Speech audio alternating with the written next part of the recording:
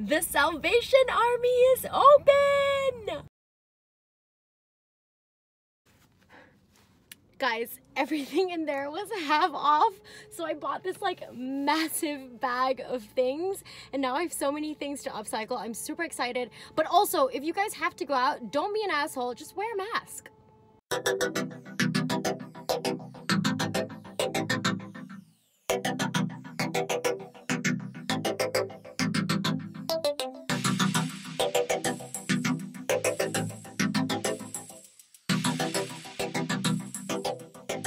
Hi guys, my name is Tiffany and welcome back to Upcycle by Tito, where I take old forgotten items and give them a new life. In this video, I'm gonna show you how I turned this very orange dress into this blush pink two-piece set. If you guys enjoy this video, please give me a thumbs up, subscribe, and share it with your friends. This transformation did take me multiple stages, but if you guys wanna see how I upcycled this dress, keep watching. You'll need a sewing machine, overlocker, iron and ironing board, thrifted dress, lining fabric, fabric shears, sewing pins, needle and thread, elastic thread, buttons, measuring tape, fabric marker, seam ripper, a ruler, a pot, rubber gloves, avocado skins and pits, bleach, soy milk, and a bucket. Here is the game plan. From the top of the dress, I'm going to be creating a crop top with a deep V. With fabric from the sides, I'm going to create a band that goes at the bottom of the top. From the bottom of the dress, I'm going to be making a skirt, and I'm going to shift the center buttons over to the side. With the leftover fabric from the side, I'm going to be creating a waistband. With whatever fabric I have left over, I'm going to create a dress for Daisy. Let's take a look at the original dress. This dress features the oh-so-trendy shoulder pads, and it has this embroidery in the front. It has a button-down front and is very, very orange. This dress isn't too big on me, but I still have a decent amount of fabric to play with.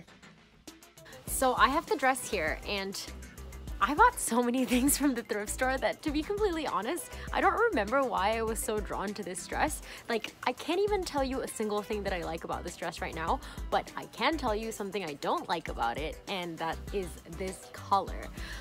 So what I'm gonna do is I'm going to attempt to to bleach this color out, and I have a bucket of water here, and I've got some bleach, so I'm gonna let it soak and hope that the color comes off. I don't know. Make sure that you are outside or in a well-ventilated place, and make sure that you have some gloves. The first thing I'm gonna do is to soak the entire dress in just the water, because I wanna get it completely wet so that it hopefully bleaches evenly. So I'm gonna go ahead and do that. Now I'm gonna pour in the bleach. Honestly, I don't know how much I'm gonna pour. I'm just gonna wing it. And you can also do this in your bathtub, but I don't know how long this dress has to soak, so that's why I'm doing it in the bucket. Okay. Now I'm just gonna mix it up so that it hopefully bleaches evenly. So it's been about 4 hours since I've bleached the dress, and we're just gonna check and see how she's doing. She's still orange. I have good news. Only the lining stayed orange. The rest of the dress actually faded really, really well. Like, I'm really happy.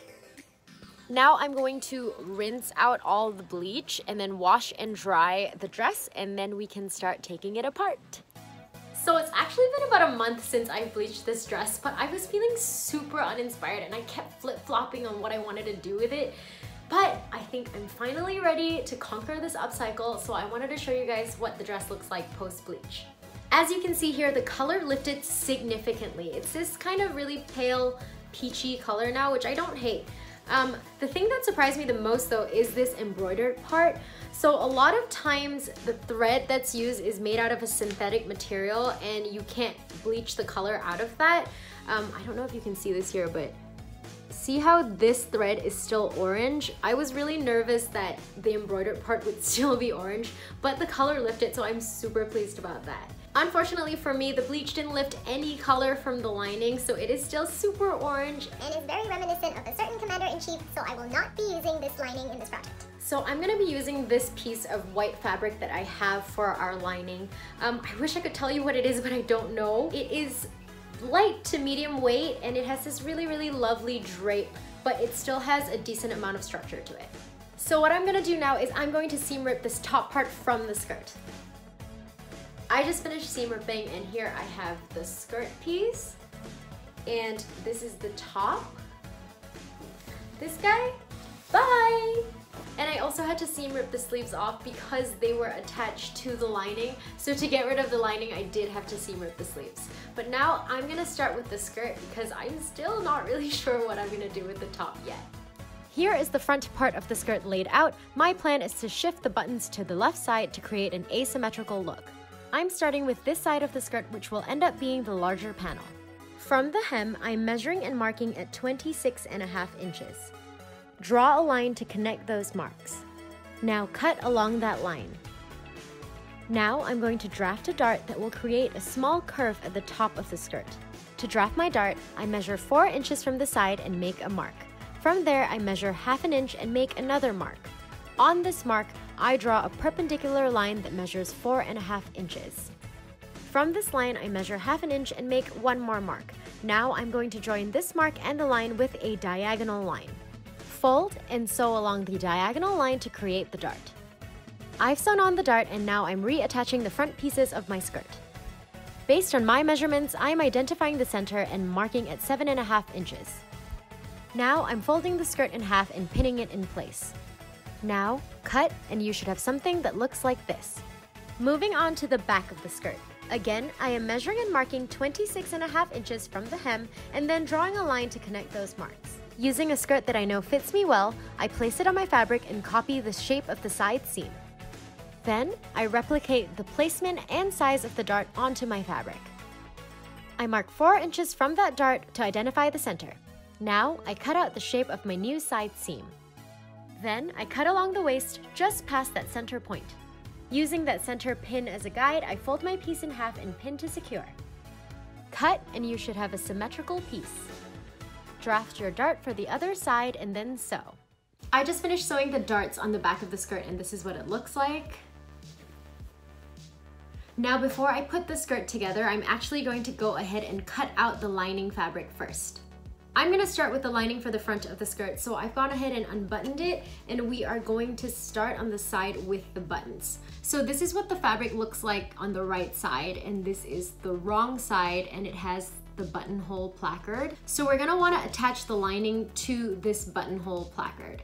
So what I'm gonna do is I'm going to take the selvage edge of my lining because I know that that's a straight line and I'm gonna go ahead and pin it onto this buttonhole placard. I'm gonna take the placard, I'm gonna open it up like this and I'm going to lay the fabric like this and I'm gonna pin along this entire edge, sandwiching the buttons. I've pinned the lining piece on and it should look like this with the buttons in the inside. Now I'm just gonna go ahead and sew along where I just pinned. So that's the seam that we just sewed, and if you flip it over, you should have something that looks like this. So this will be the outside, and on the inside, it should look like this. Now let's go ahead and cut this lining. As you can see here, this is the seam that joins both fabrics together. I smooth both layers out and pin to secure. Then I cut out the lining. Remove the pins and when you flip it over, it should look like this. I draw a line 1 inch from the hem and cut so that my lining is a little bit shorter. Now we're going to repeat all of the same steps for the larger panel of the front piece, making sure that you add your dart on the lining piece. Repeat for the back part of the skirt. I really should have done this before I sewed the darts together so that I wouldn't have to redraft the darts for the lining, but oh well. Now that I have all my pieces, I'm ready to start putting the skirt together. So I'm going to pin the front pieces to the back piece along the side seam and sew, and then I'm going to do the same thing with the lining piece. I've just finished sewing the skirt together at the side seams, and this is what it looks like now. I also sewed the lining together, so this is the inside. It is so neat. I'm so happy about it. Now all we have left to do for the skirt is make the waistband. To make my waistband, I first find the measurement of the waist of just the back part of the skirt. Mine measures 13.5 inches. I draw a straight line with my ruler on my fabric and then mark at 13.5 inches. I'm identifying the center and making a mark at 6 3/4 of an inch and then drawing a perpendicular line. Then, from the first line I drew, I'm drawing another line 2 inches above it. From the center line, I'm measuring and marking at 6.5 inches on both sides. Then, I draw a diagonal line connecting these points. Now, I'm just double checking to make sure the back of my waistband matches the back of my skirt. Cut, making sure to leave a seam allowance for just the 2 sides. Then, cut out another identical piece. Moving on to the smaller panel of the front piece, mine measures 5 3/4 of an inch. I'm basically repeating the same steps except for one end of this part of the waistband will have a 90-degree angle and the other will have a diagonal line. I'm measuring and marking to 5 3/4 of an inch on this bottom line, and I'm measuring and marking to 5.5 inches on this top line. Then I join these 2 points to create that diagonal line. Cut, again making sure to leave seam allowance for just the sides. Cut out your second piece, making sure that this time it is a mirrored piece and not an identical one. For the larger panel of the front of the skirt, we are going to follow these exact same steps with the longer part of the waistband measuring 9.5 inches and the shorter part measuring 9 1/4 of an inch. With all your pieces cut out, you should have 2 sets that look like this. I'm going to be attaching interfacing to just these 3 pieces. Now, place your pieces right sides facing and sew them together at the side seams. You should now have 2 pieces that look like this. Lay them on top of each other right sides facing and sew along the top part of the waistband. With those 2 pieces sewn together, I'm now ready to attach this to my skirt. I pin the waistband to my skirt, making sure that I line them up at the side seams. Pin to secure and then sew. With my waistband sewn onto my skirt, I'm going to fold my waistband so that they are right sides facing. Now I'm going to pin the edge and secure with a stitch. Do the same on the other side. So I've sewn this part of the waistband shut, and you should be able to flip it like this, and there you have your waistband. So that's what it looks like on the inside. So now I'm going to give this a good press, and then I'm going to top stitch as close as I can to this seam all the way around the waistband, just to really hold everything in place. I've gone ahead and sewn everything down, and this is what the skirt looks like now. So now what we need to do is add a buttonhole for the waistband, and I think I'm gonna do this tomorrow because I've never actually made a buttonhole before, and to be honest with you, I am so nervous about it and like kind of scared. So I'm gonna do that tomorrow. Are you guys ready to make this buttonhole? Because I'm not. I don't know why, I'm so nervous, but let's just jump right into it and just go for it. So what I'm gonna do is I'm going to measure the existing buttonhole, and it's 3/4 of an inch, and I'm going to draw a line on the waistband that measures 3/4 of an inch. And I know these buttonholes are vertical, but I'm going to be drawing the one on the waistband horizontally. Okay, so that's what my line looks like. Now we're gonna go ahead and sew the buttonhole. All right, so I'm gonna show you guys the settings that I've changed my machine to create this buttonhole. I've picked the zigzag stitch number 3, and I've set my stitch width to 1.5 and the stitch length to 0.3. And what we're essentially going to do is we are going to create a zigzag rectangle around this line that we just drew. I'm starting to the left of the line, sewing a zigzag stitch until I reach the end of the line, turning my fabric 90 degrees, and then continuing to do this until I finished a zigzag rectangle that surrounds that line.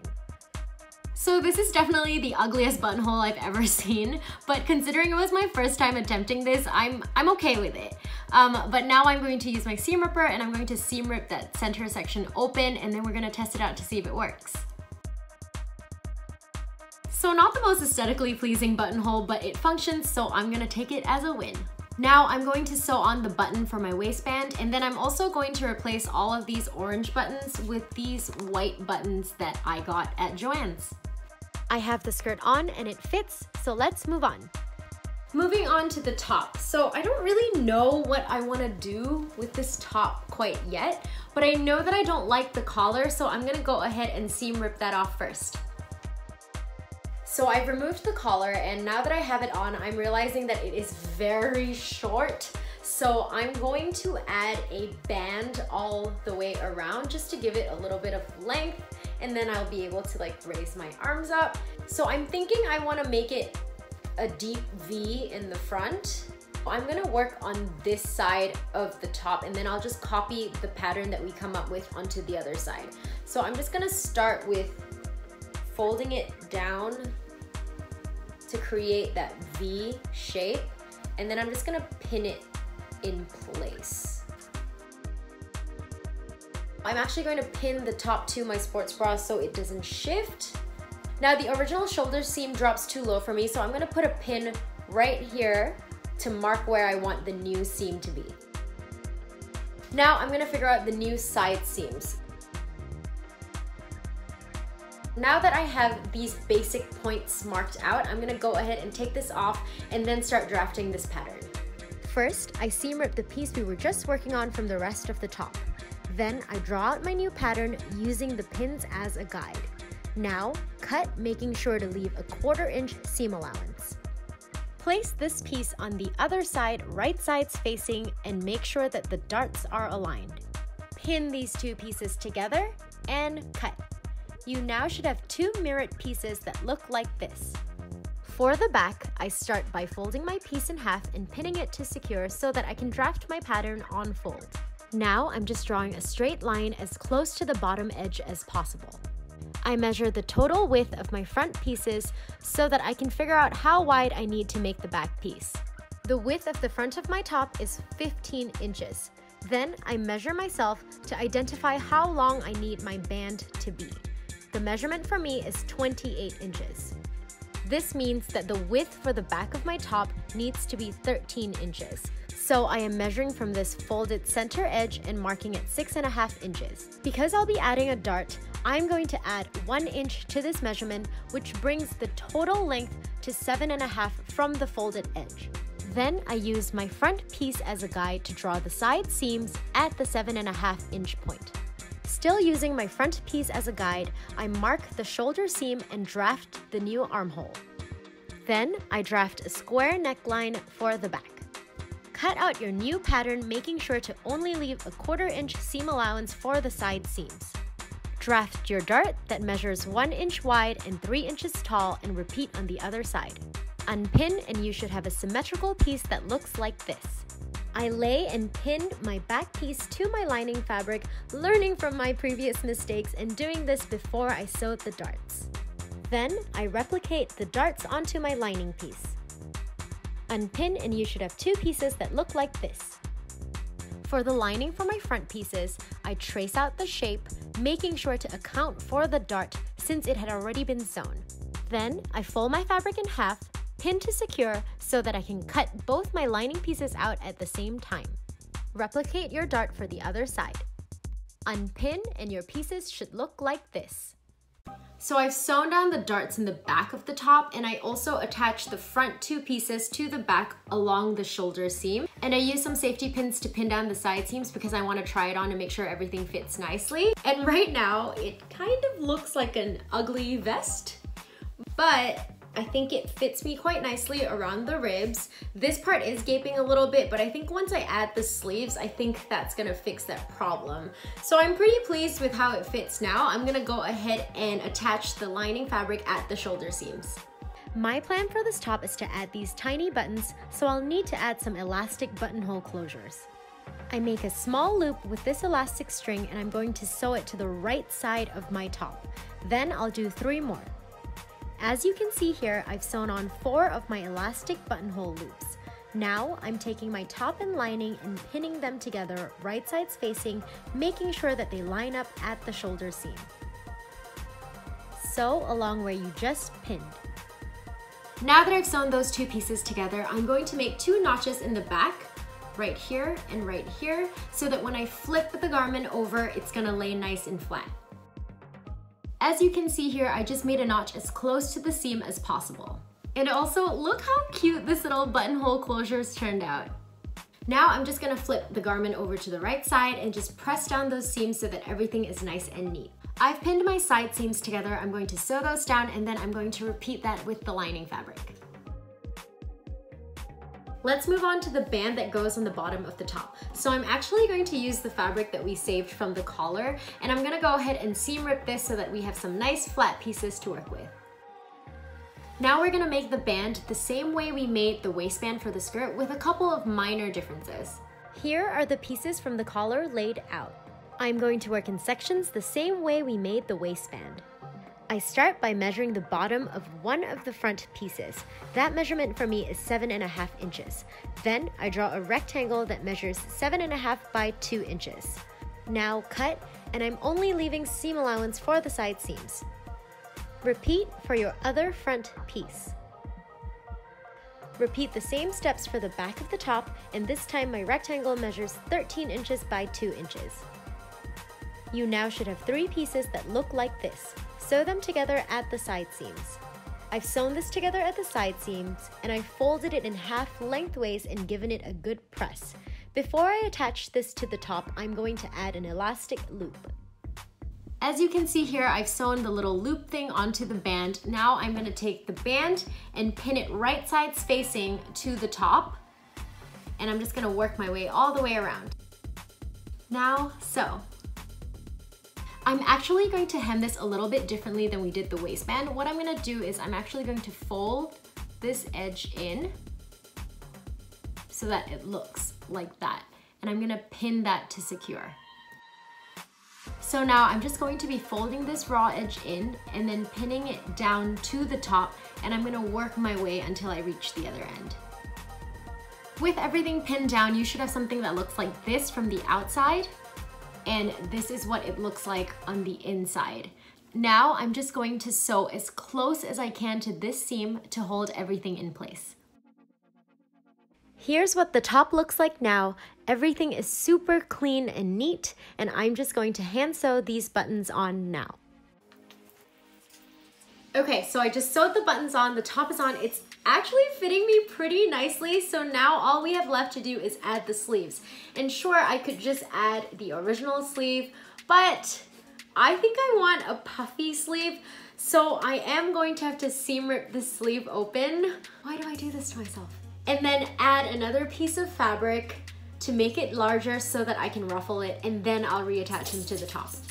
So I just finished seam ripping, but I don't really want to get out because she's just so comfy. Back to the sleeves. The first thing I do is straighten out these 2 curved edges. I'm just using my ruler to draw a straight line and then trimming away the excess fabric on both sides. Then I cut out this little piece of fabric from the facing of the top, and I'm going to sew them all together to create a bigger sleeve. As you can see here, I've attached one of the puff sleeves onto the top, and I didn't film this part yet because I just wanted to see what it would look like before I started filming the steps. And I kind of really don't like it. Like, it doesn't look awful, it's just not my style, and I think I would just prefer a slimmer sleeve. So I'm going to seam rip this, and I'm gonna take out that panel that we added, and then I'm just going to put the original sleeves back on. Tiny piece of fabric, thank you so much for your time. Unfortunately, you will not be receiving a call back today. So I sewed the sleeve together here already because it's a little bit easier for me, I find, to install the sleeve when I've already sewn this part down. I've lined up that seam on the sleeve along with the side seam of my top, and I've pinned to secure. Now I'm just going to pin all the way around before I sew. Now that I have it all pinned, I'm gonna go ahead and sew. Now that your sleeve is on, all that's left to do is hem, and all I'm going to do is fold over twice and sew. Now repeat for the other sleeve. Here is my completed top, and now that we're done with my outfit, I actually have a couple of scrap pieces of fabric left, so I'm gonna try to make a dress for Daisy as well. It might be a little patchworky because I don't really have much left, but I'm just gonna go for it. Using a pattern that I previously made for Daisy, I cut out all the pieces that I need. This is actually the second time I'm upcycling a matching dress for her as well. I made her a birthday dress a couple months ago, and I'm going to link that video down below if you guys would like to check that out. Now that I have Daisy's and my outfits completed, let's move on to part 2 of this tutorial. So I've never actually tried eco dyeing before, but I really wanted to try dyeing with avocados because it produces this really nice blush pink. So I did a little bit of research, and most of the blog posts that I read wrote that you need a mordant, and what that is it basically helps bind the natural color to whatever fabric you're trying to dye. Based on my research, one of the more common mordants is aluminum powder, but I didn't want to purchase that, so I'll be using Soymilk.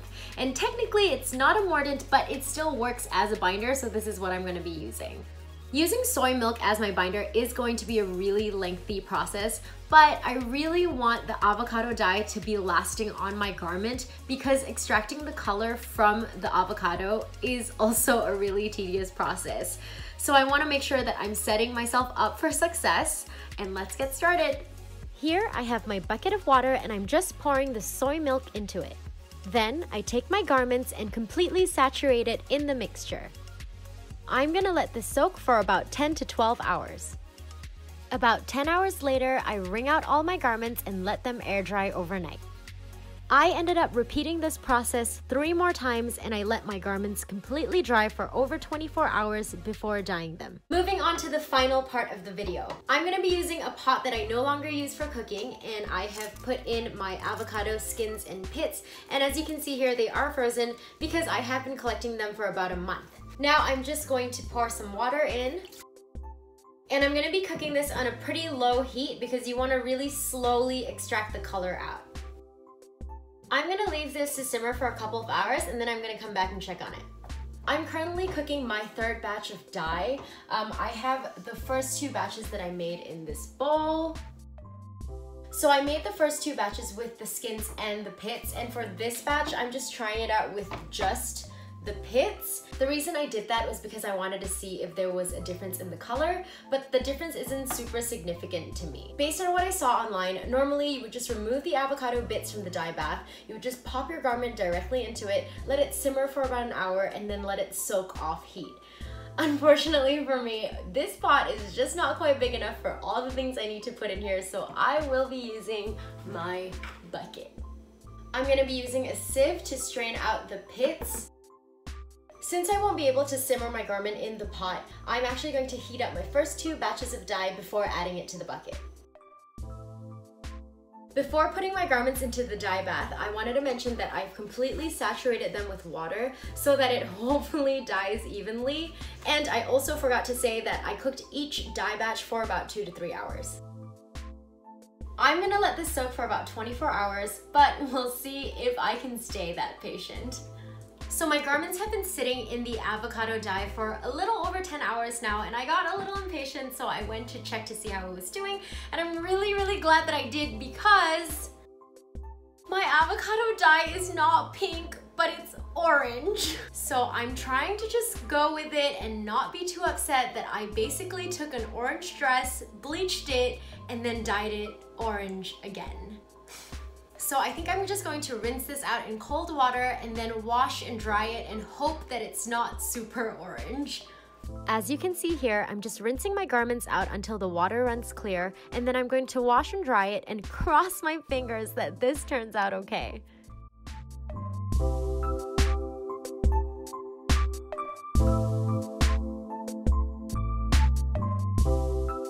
As you guys can already tell, to my surprise, when I pulled my outfit out of the dryer, it was pink.